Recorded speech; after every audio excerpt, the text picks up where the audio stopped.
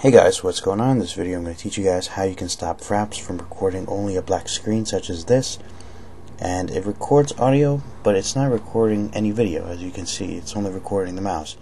So this video is going to be a little different from other videos you've probably seen, and the other videos aren't expressing how to permanently stop that from happening, but I'm going to show you how to do that.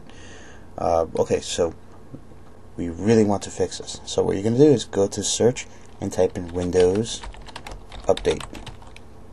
Go ahead and click it. At the bottom left of Windows Update, you're going to see something called Installed Updates. I want to remind you guys also that Fraps was meant for Windows 7, not for 8 or 10. So if you're having this issue in 10 and this solution doesn't work for you, then that's why. It's not really compatible with 8 or 10. Just throwing that out there for you guys. So go ahead and go to the description, copy that code, and put it into search. You're gonna see an update called this right here, KB3035583.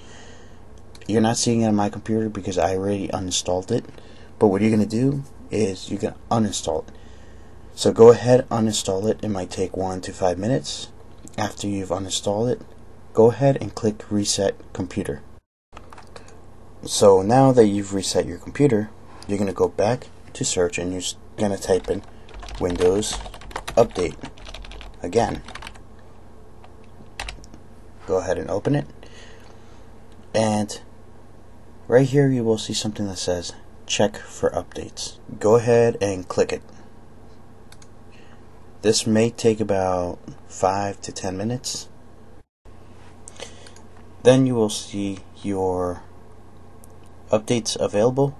Go ahead and click Important and go ahead and click Optional. You're going to look for the update we uninstalled, which is this one right here. You're going to look for that. And then when you do find it, let's just say for example this one is that update.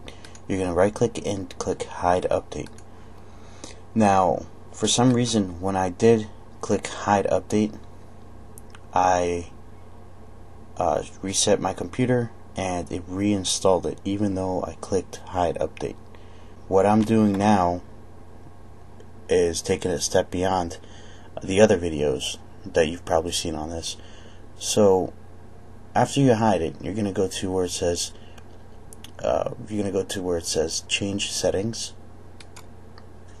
and you're gonna click Check for Updates, but let me choose whether to download and install them. Okay, make sure you click OK. If you always want to reinstall it, you can go to Restore Hidden Updates and reinstall it that way, which is right here. But again, I want to keep it away from installing on my computer completely, because then I'm not going to be able to use Fraps. So that's it.